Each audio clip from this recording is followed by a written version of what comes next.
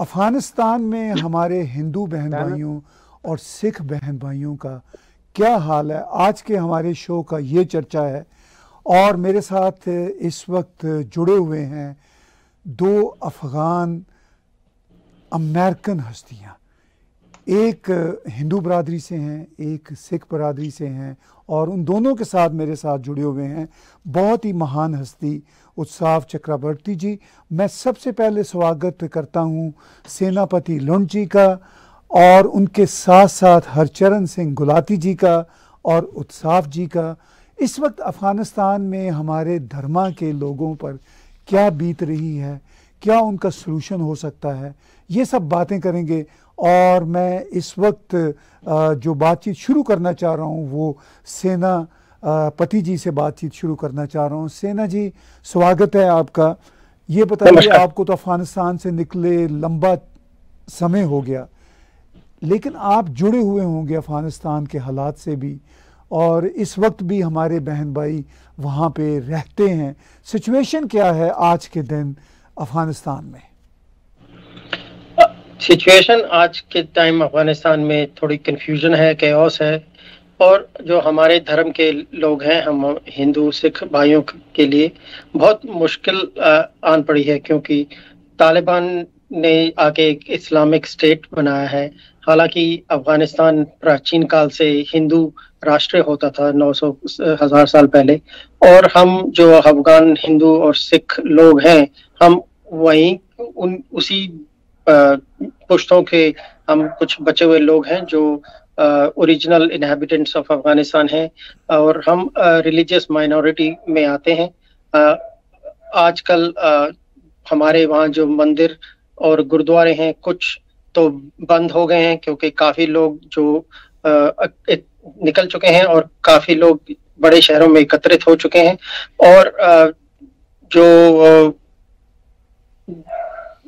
लोग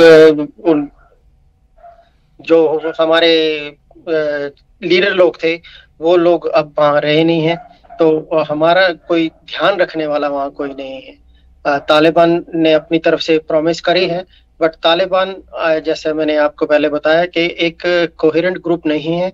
तालिबान के अंदर, तालिबान के चमड़ी के पीछे कौन छुपा बैठा है, ISI है, पाकिस्तान के लोग हैं, वो आके कोई ना कोई हरकत कर जाते हैं, ताकि जो हम लोगों को बहुत तकलीफ होती है।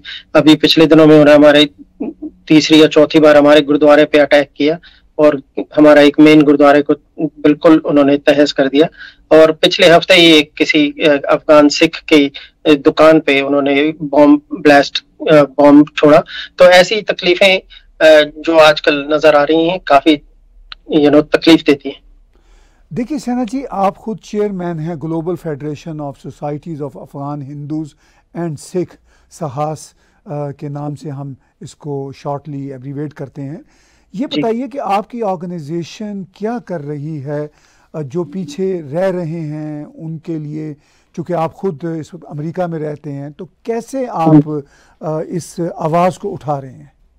जी, जैसे आपने बोला, हमारा साहस नाम करके एक संगठन है, जिसके अंदर अराउंड 35 मंदिर गुरुद्वारे जो हमारे अफगान हिंदू सिख भाई लोगों ने अफगानिस्तान से बाहर निकल के बनाए हैं, जो India, England, London, Germany, Belgium, Holland, America में हैं। उन सबको हमने एकत्रित करके एक छत्र छाया में लाए हैं, और इसके जरिए हम अपने जो मुश्किल के काम हैं, जो हमारी मुश्किलातें हैं, हम उनको संबोधित करते हैं।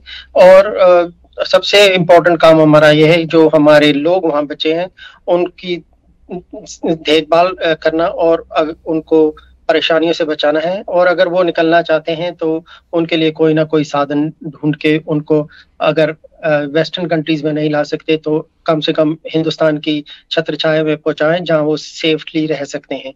और हिंदुस्तान की गवर्नमेंट ने पिछले 6-7 महीनों में काफी मदद करके, और उन्होंने काफी लोगों को सेफ्टी में निकाला है। पर अभी भी कुछ 110 या 120 लोग रह गए हैं, उनमें से कुछ वहीं रहना चाहते हैं, और कुछ लोगों का वीजा अभी प्रोसेस नहीं हुआ है। तो उम्मीद है आने वाले दिनों में उनको भी पहुंचाएंगे। तो हमारा काम यही रहता है कि पहले तो उनकी सेफ्टी, फिर उसके बाद हमारा इम्पोर्टेंट काम है, जो हमारे वहाँ पे मंदिर गुरुद्वारे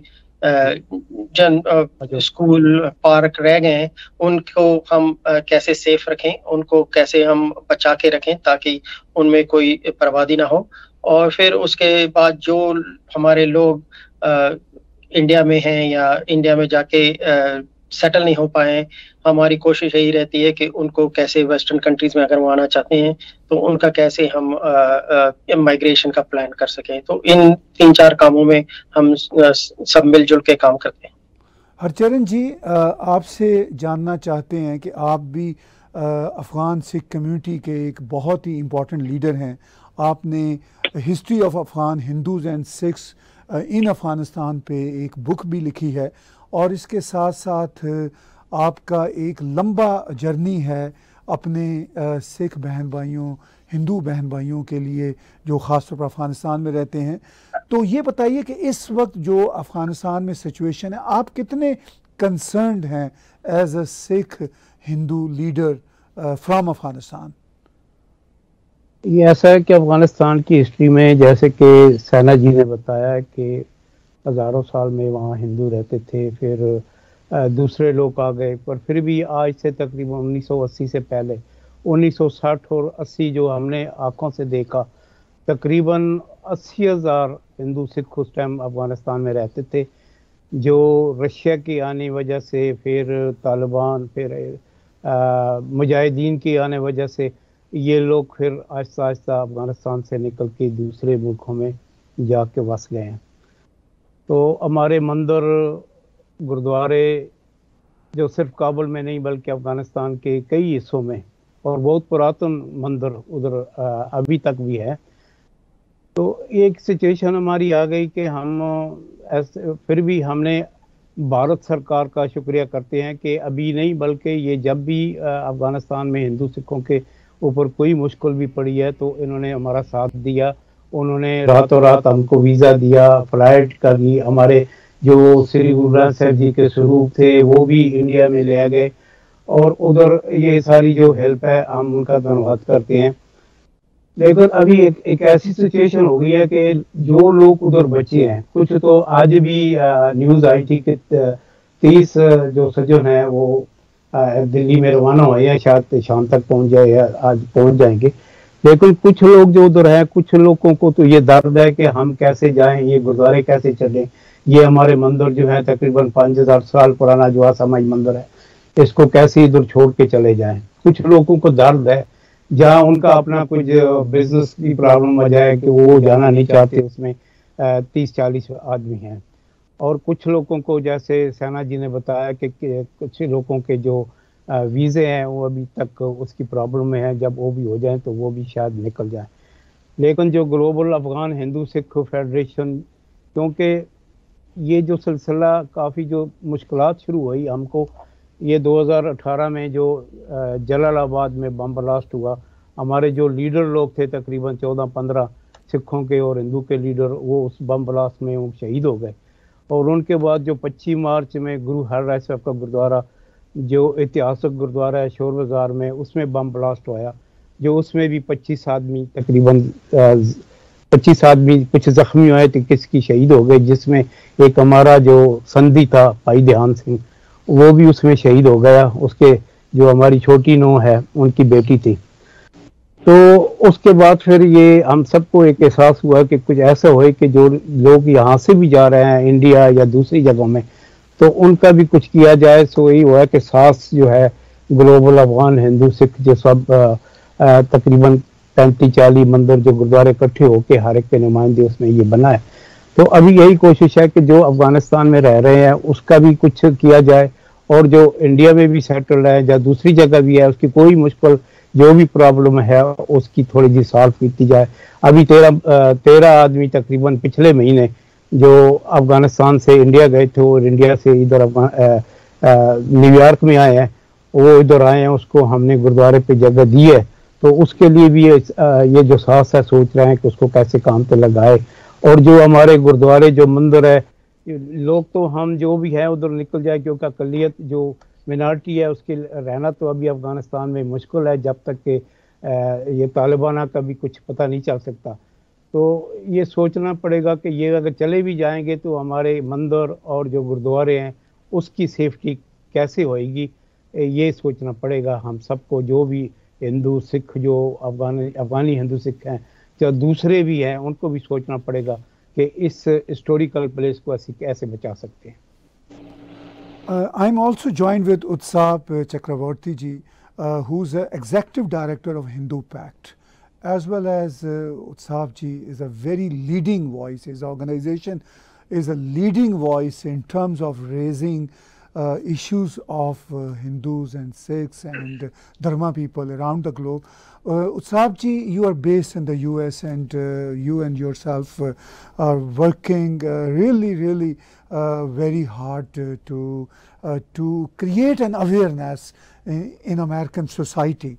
What do you think your organization can do in terms of creating awareness of this very dire situation in Afghanistan? Thank you for asking that question. First of all, I want to say that the lives of Hindus and Sikhs are the most important thing in Afghanistan, and that's why we are here to support Sena ji and Harcharan ji wherever and however we can help them. I am personally based in Washington DC, and so we are very much committed to help them wherever we can in creating awareness about the situation of the Hindus and Sikhs of Afghanistan. One of the issues that we have always faced, and I have been talking about this over the last 5-6 years actually. When the Jalalabad bomb attack happened, I actually went to the Afghan embassy in Washington DC and spoke to them at length, and spoke to the other people who were there in the State Department at length about this. Most people in America and around the world have a strong misconception that the Hindus and Sikhs of Afghanistan are migrants from India, and it is an uphill task to convince and share this knowledge with people that the Hindus and Sikhs of Afghanistan are there, son of the soil, for the last 5,000 years. In fact, the name Jalalabad is a much newer addition than the people who lived there, who are Hindus and Sikhs. So that is something that we always make a sincere effort to educate Americans about, educate Westerners about, and even educate Indians about, believe it or not, because in India also people are so unaware about this situation. That helps to convince people to understand the value of what Hindus and Sikhs have in Afghanistan. They are the ancient people of Afghanistan, and that should mean a lot, and that is what we try to educate people on the most.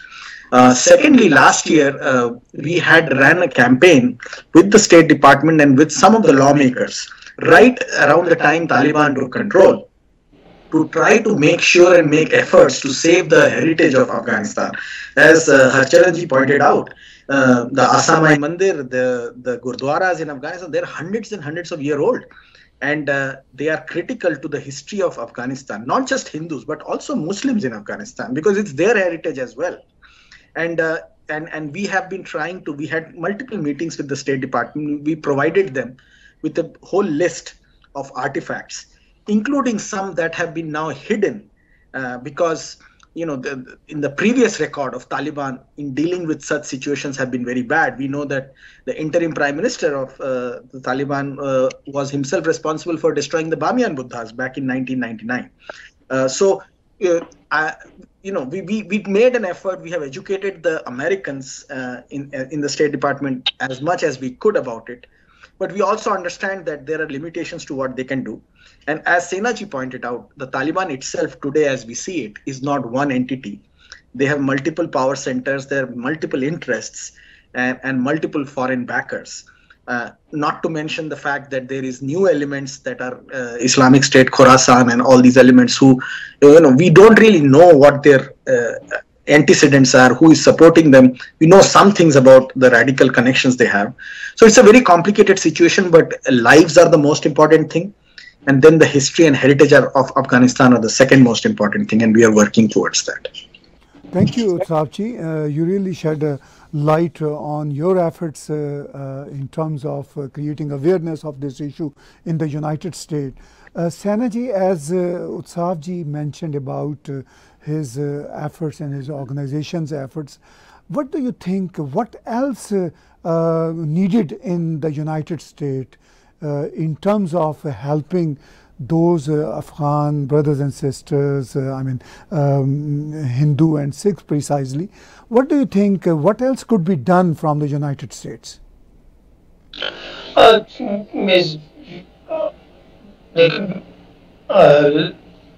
Besides creating awareness, I think it's important for any financial aid or any support going to Afghanistan to have conditional basis, that the interests of religious minorities, and I'm not talking about only Afghan Hindus, means there are other minorities which are in similar situation like Hazaras and all those, and women rights.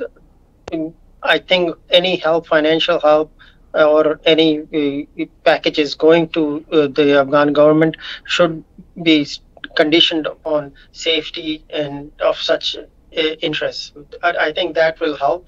And to get to that point, as Utsav ji said, we have to create awareness, because the U.S. government obviously and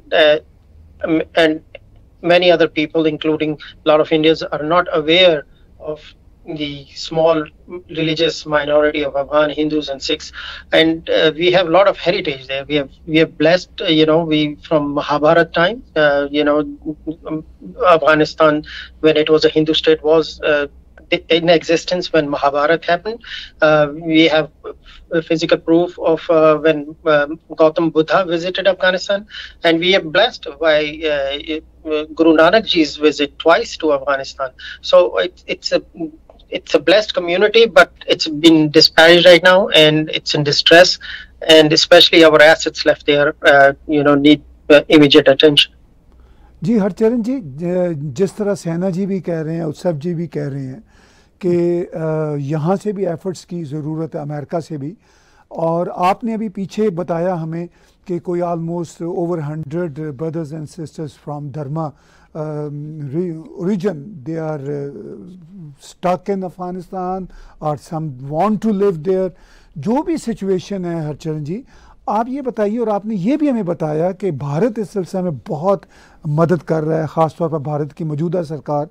तो further क्या आप expect करते हैं या anticipate करते हैं भारत की तरफ से भी और इंटरनेशनल कम्युनिटीज़ की तरफ से भी, कि जो हमारे अफ़गान हिंदू और Sikh brothers and sister precisely वहाँ पे इस वक्त हैं, वो किस तरह उनको वहाँ से निकाला जाए जो निकलना चाहते हैं, और जो रहना चाहते हैं उनके लिए किस तरह सेफ एनवायरनमेंट की जाए?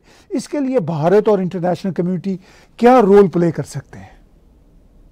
ये ऐसा है कि 2018 से पहले जब जलालाबाद में, जैसे कि उत्सव जी ने बोला कि उस टाइम 2018 में जब उधर बम ब्लास्ट हुआ, हमारे जो लीडर थे उनकी शहीद होने के बाद कुछ सोसाइटी जो इंटरनेशनल भी कह सकते हैं, जो आउट ऑफ अफगानिस्तान, कुछ सोसाइटियां थी जिन्होंने कि अफ़गानी सिख और हिंदू के नाम पे पैसा बड़ा इकट्ठा किया, लेकिन उन्होंने कुछ किया नहीं अभी तक। सिर्फ पोलर फाउंडेशन जिन्होंने कि 2015 में शुरू किया था, तो तकरीबन उन्होंने 40-45 तकरीबन 15-20 फैमिली, जिसमें कि 40-45 या 60-62 बंदे हो जाते हैं, उनको इन्होंने कैलगरी में ले जाके कनाडा में उनको वीज़ा वगैरह दिवाया। लेकिन ये फिर हमने एहसास किया कि ये लोग जो कुछ लोग हैं संस्थान अफ़गानी सिख और हिंदू के नाम पे पैसा इकट्ठा करते हैं, लेकिन उनके लिए कुछ करते नहीं हैं। तो इसकी वजह से जो ग्लोबल अफ़गानी हिंदू सिख फेडरेशन जो बनी है, उसका मतलब ये है कि हम इंटरनेशनल, जैसे उत्सव जी ने बोला कि जो इंटरनेशनल और भारत की वजह से, भारत की मदद से ये जो हमारे जो हेरिटेज है उसको कैसे सेव किया जाए, जो उधर से निकलना चाहते हैं उनको कैसे करें, तो ये सब आपस में मिलजुल कर होएगा, क्योंकि हमारे सिर्फ अफगानी लोग भी नहीं कर पाएंगे। तो भारत की जो मदद है वो बहुत ज़रूरी है और कर रहे हैं। और कुछ संस्थाएं जैसे श्रोमणी गुरुद्वारा कमेटी जो है प्रबंधक वो भी इसमें इन्वॉल्व है, थोड़ा कर रही है। अभी वो कह रहे हैं कि हम जो गुरुद्वारे हैं उसकी सेफ्टी के लिए कुछ ना कुछ करेंगे, पर अभी तक कुछ किया नहीं है।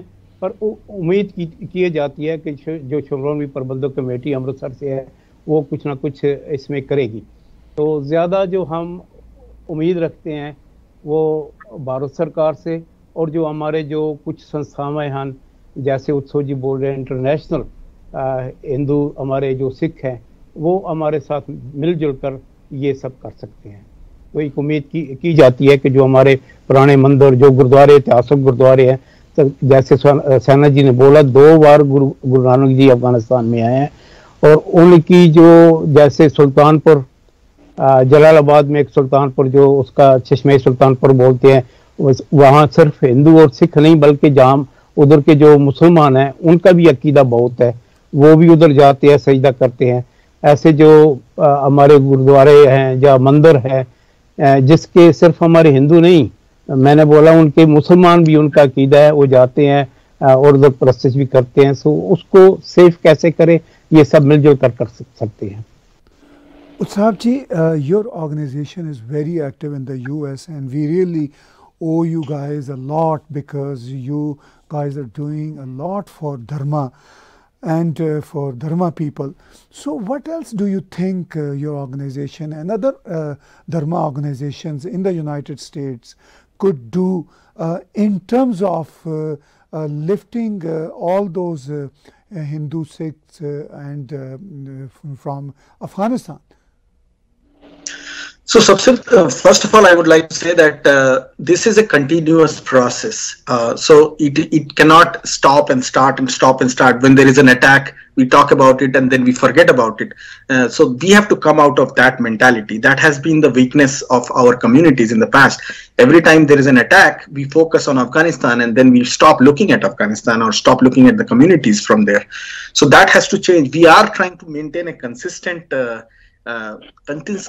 information flow on this issue, and so what we will continue to do as Hindu Pact and as other Hindu organization is to, within America, we operate within America, so our reach is in American mainstream and in Washington DC. We will continue to engage policymakers, people who are thought leaders, strategists, and people who are politicians and lawmakers. These 3 communities, we have to continuously engage them, continuously educate them on the history of Afghanistan and the need for securing the safety of their religious minorities like Hindus and Sikhs and Hazaras and other, even ethnic minorities. Because Afghanistan will always be in a strategic transition. ऐसा नहीं है कि I'm moving into Hindi because we also have a lot of Hindi listeners. Taliban may come, may go. पहले भी आई थी, आगे भी चले जाएगा, ऐसा नहीं है कि वो लोग परमानेंट हैं. So we have to always understand and assume that tomorrow if there is no Taliban and somebody else comes to power, we have to bring them education and bring pressure on them to make sure that the Hindus and Sikhs can go back and claim their heritage back in Afghanistan. So that is a process we have to continuously engage in. And I have to say that, on behalf of the Hindu communities in America, much more needs to be done for the Afghan Hindus and Sikhs. That I have to say very clearly, and we will look forward towards that. सेना जी, हम बात कर रहे हैं कि किस तरह जो हमारे हिंदू और सिख बहन भाई अफ़गानिस्तान में स्टक हैं, वहाँ के हालात की वजह से निकलना चाहते हैं, वैसे वो निकलना नहीं चाहते थे। आपने पीछे बताया कि 80s के शुरू में और उससे पहले ओवर 80,000 हमारे हिंदूज़ और सिख्स वहाँ पे थे। तो क्या अगर सारे जो थोड़े रह भी गए हैं वहाँ से आ जाते हैं, तो ये हमें चैलेंज नहीं होगा कि अफ़गानिस्तान से जो धर्मा की पूरी सिविलाइजेशन है, किसी के ना होने की वजह से वो बहुत हर्ट होगी? उसका क्या सलूशन है? क्या हम किसी तरह से तालिबान को कन्विंस कर सकते हैं कि भाई आप भी तो कहते हो कि हम माइनॉरिटीज़ को प्रोटेक्शन देंगे, तो दें प्रोटेक्शन, बिकॉज ये तो कोई सलूशन नहीं है ना कि सारे निकल आए वहाँ से, बल्कि एनवायरनमेंट ऐसी बननी चाहिए कि वापस भी लोग जा सकें। तो क्या सिचुएशन है इस प्रकार? तो ऐसा है कि जो अफगान हिंदू और सिख, जैसा आपने बताया, 80s से पहले अफगानिस्तान की सोसाइटी में बड़ी अच्छी तरह बंधे हुए थे।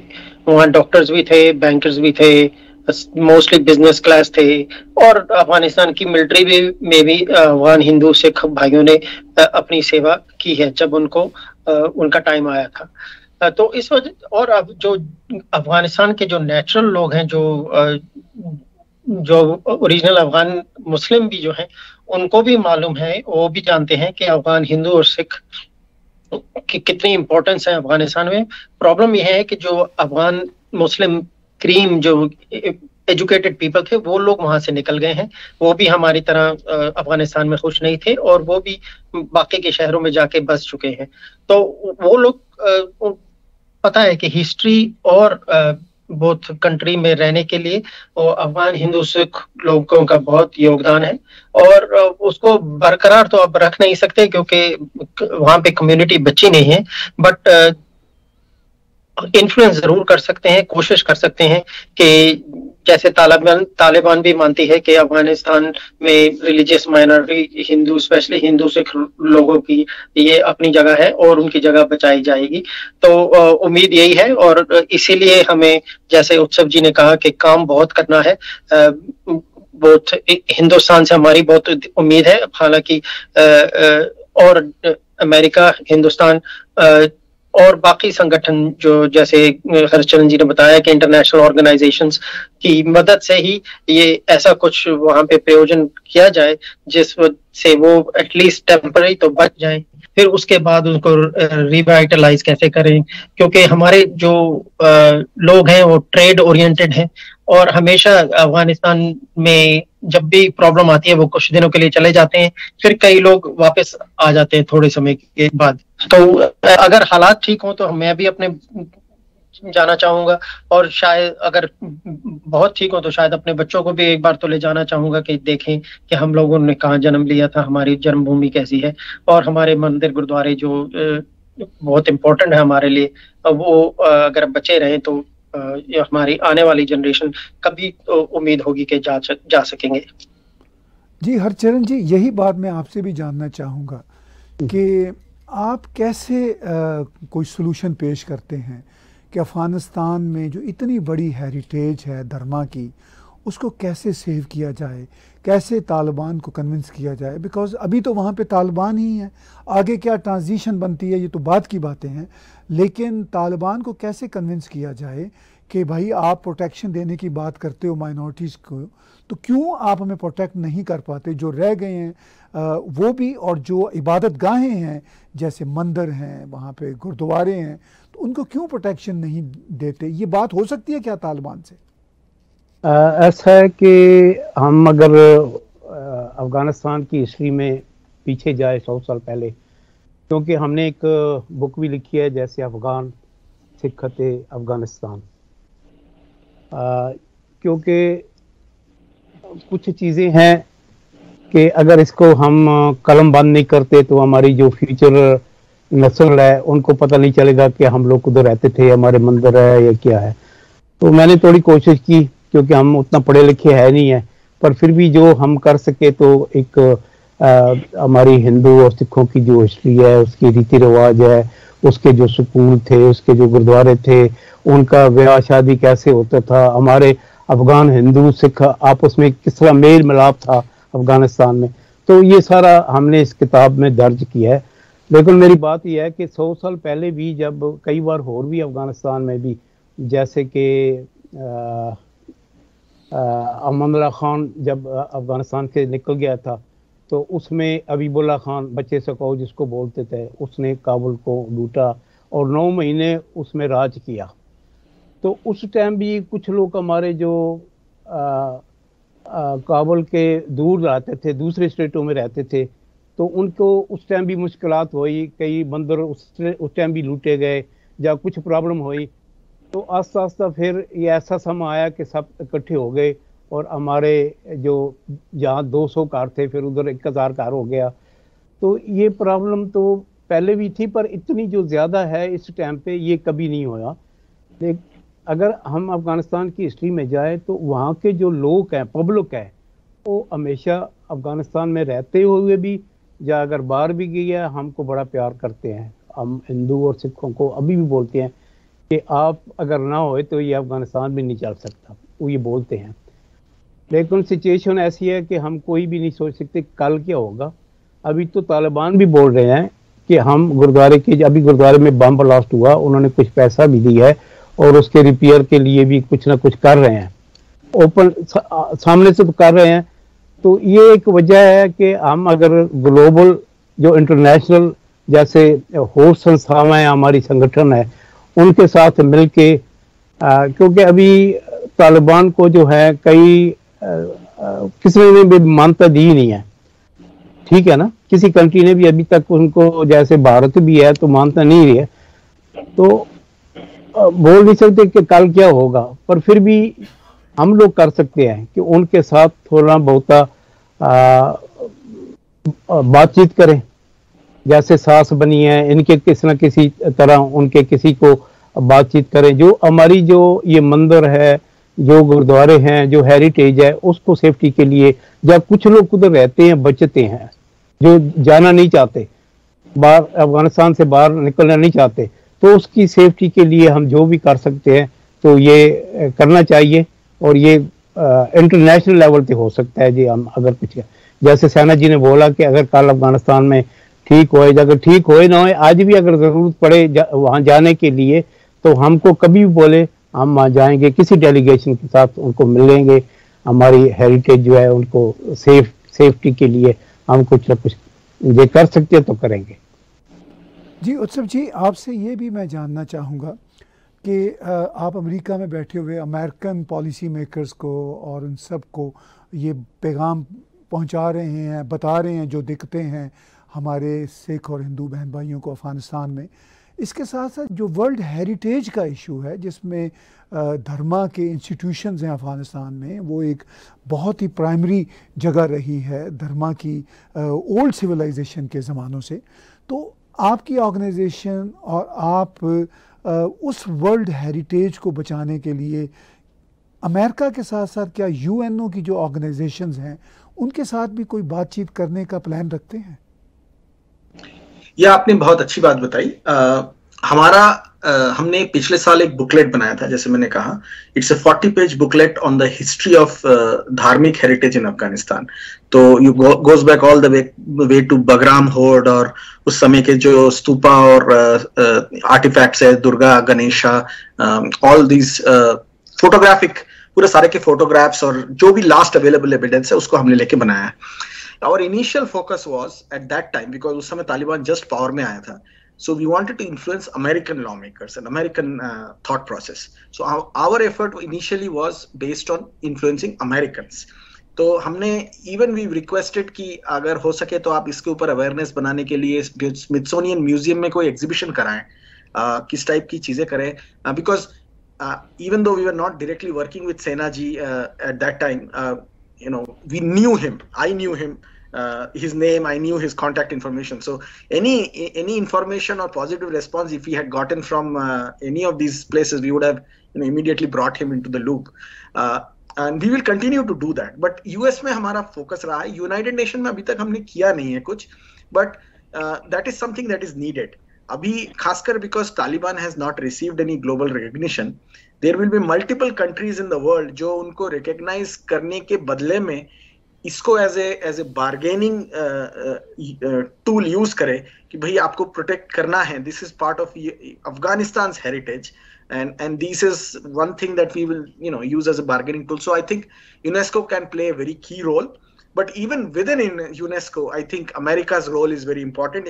You know, America कितना influential है in places like United Nations, and also India's role is very important. But sometimes we have to be very careful about India's role, because कई बार just to spite India, Pakistan will act against it because it has a geopolitical, you know, we all know कि क्या problem है वहाँ.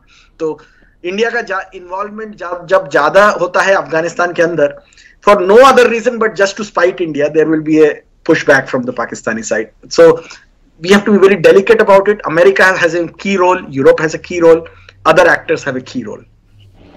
अब मैं आखिर में आज के शो में आप तीनों से पूछना चाहूँगा, और मैं व्यूअर्स को ये भी बताना चाहूँगा कि इस इशू पे, इस मुद्दे पे हमारा कोई ये आखिरी शो नहीं है, ये पहला शो है। इसमें आने वाले दिनों में हम और बातचीत करेंगे। जो हमारे साथी यहाँ पे मौजूद हैं इनको भी साथ जोड़ेंगे और भी साथियों को इनकी मदद से हम साथ कनेक्ट करेंगे, चूँकि इस इशू पे बातचीत होना ज़रूरी है। सिर्फ हमारे जो वहाँ पे हेरिटेज के जो पूरे के पूरे नमूने हैं, जो पूरी सिविलाइजेशन है, उसको ही सेव करने की बात नहीं है। हमारे जो धर्मा के वहाँ पे लोग हैं उनको भी सेव करने की बात है। इसके साथ साथ ऐसी इन्वायरमेंट बनाने की बात भी है कि आने वाले समय में ऐसी इन्वायरमेंट मत बने कि जैसा कि सेना जी ने कहा और हरचरण जी ने कहा कि वो तो वापस जाना चाहते हैं, बात करना चाहते हैं, विज़िट करना चाहते हैं, और अगर कभी फेवरेबल हालात हों तो शायद ऑन एंड ऑफ रहना भी चाहेंगे। मैं सेना जी आपसे पहले आखिर में ये जानना चाहूँगा कि आज की हमारी इस डिस्कशन में आप समझते हो कि कोई बात जो ऐसी इम्पॉर्टेंट जो हम नहीं कर सके और होनी चाहिए, तो please add that conversation. I think आपने काफी अच्छी बातें उठाई हैं। उत्सव जी और हरकृष्ण जी ने अच्छे इश्यूज उठाए हैं कि यूएस और इंडिया का रोल की है। We have to make sure that any discussion or any conclusion of any discussion with Taliban or any existing government of Afghanistan, unme the rights of religious minorities like Hindus and Sikhs of Afghanistan and their religious establishments need to be protected, has to be made a condition. And besides that, awareness has to increase.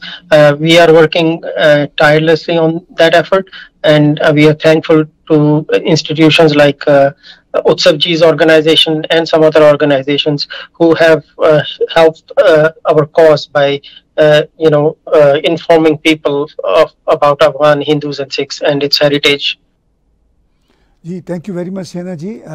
Harcharan जी हरचरण जी, हाँ जी, हाँ जी, आप कोई ऐसी suggestion देना चाहें, कोई ऐसी बात करना चाहें जो आप समझते हैं कि आज की डिस्कशन में हम उसको टच नहीं कर पाए, ताकि हम थोड़ी सी बातचीत को जब आगे आने वाले शोज़ में लाएं तो कनेक्ट करें और बातों से भी। तो क्या फाइनली आज की डिस्कशन में आप कोई सजेशन ऐड करना चाहेंगे? आज की जो भी चर्चा हुई है बहुत वधिया। उत्सव जी ने भी बहुत अच्छे अपने ख्याल रखे हैं, सेना जी ने भी, और आपने भी क्वेश्चन बहुत वधिया की है। और सबसे पहले जो है हेरिटेज के लिए जो हमने सुझाव दिए हैं और उसके लिए जो ग्लोबल हिंदू सिख एसोसिएशन जो भी है इसके ऊपर करेंगे। और एक बात है जो कुछ लोग जो हमारे इंडिया में भी अभी तकरीबन 10-15 हज़ार जो भी रहते हैं, 8-10 साल या 15 साल से किसी को अभी तक उनको सिटीजनशिप मिला है या नहीं मिला, तो कुछ लोग वो चाहते हैं कि क्योंकि कईयों के जो रिश्तेदार है, फ्रेंड्स है, वो इधर सेटल हो गए हैं या लंदन में सेटल हो गए हैं, तो वो लोग भी चाहते हैं कि कुछ ऐसा उपाय कर दो जो रास्ता निकाले कि वो लोग भी अमेरिका में आ सकें या कनाडा में आ सकें या दूसरी जगहों में एक नई लाइफ शुरू कर सके। तो इसके बारे भी अगर नेक्स्ट टाइम में कोई चर्चा होए या इसमें कुछ किया जा सके तो बहुत बड़ी बात है। हमारे इधर जो गुरुद्वारे हैं, गुरु नानक दरबार जो अफगान हिंदू सिखों ने रल के खोला है, जो असमाई मंदिर है, ये आपस में तो सब कर रहे हैं, पर ये अगर जैसे उत्सव जी ने बोला और ग्लोबल इंटरनेशनल जो उनके साथ अगर ये कर सकते, जो इंडिया में कुछ लोग हैं उनके लिए वीज़ा, उनके लिए जो भी हो सके, इसके लिए अगर चर्चा करें नेक्स्ट टाइम में तो बहुत अच्छी बात है। So Utsav ji, how would you like to conclude today's discussion, please? Firstly, I would like to thank you and Sena ji and Harcharan ji for speaking so clearly and defining the ideas and the agenda items. As you said, this is just the first meeting. Going forward, this conversation has to continue, and going forward, the cooperation and the partnership has to continue. On behalf of Hindu Pact, we will reach out to everybody that we know in the Indian government or in the Indian communities to push the point that Harcharan ji pointed out and Sena ji pointed out. It's a vast subcontinent with a lot of issues of their own. So that also affects कि जब बाहर से ऐसे communities who have suffered so much in Afghanistan, when they come to India, it's important that they are taken well taken care of. So ये चीज हम आगे we will continue to push this. In America, we will also continue to educate people. देखिए हमारा America has a lot of resource and a lot of influence around the world, and it is important that we channelize those resources and influences in the safety and security of the people in Afghanistan who are Hindus and Sikhs, and the tremendous civilizational heritage of Afghanistan.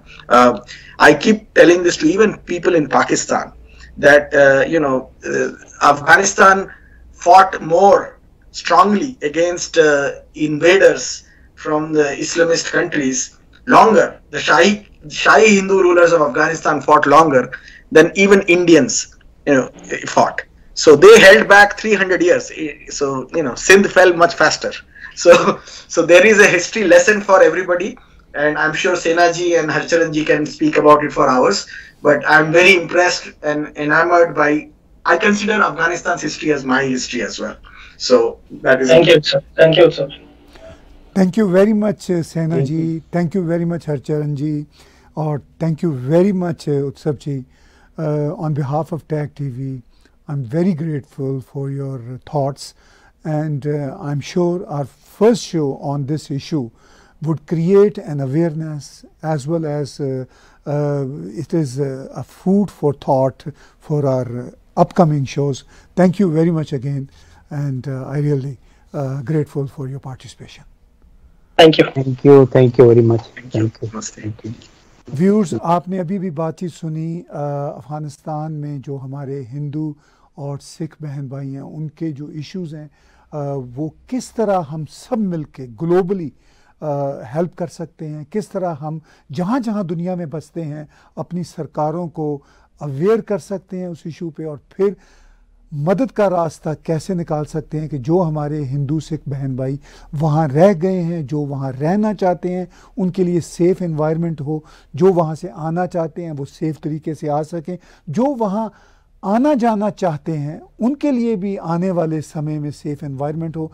Tag TV को आप देखते रहिए, इसी तरह के shows हम आपके साथ शेयर करते रहेंगे। आप हमारा यूट्यूब का चैनल सब्सक्राइब कीजिए। इसके साथ साथ आप नीचे पट्टी देख रहे हैं, उस पट्टी के मुताबिक आप हमें कंट्रीब्यूट करना चाहें तो कंट्रीब्यूट भी कर सकते हैं। आज का शो इस बहुत ही डेलिकेट इशू पर देखने और सुनने का बहुत बहुत धन्यवाद।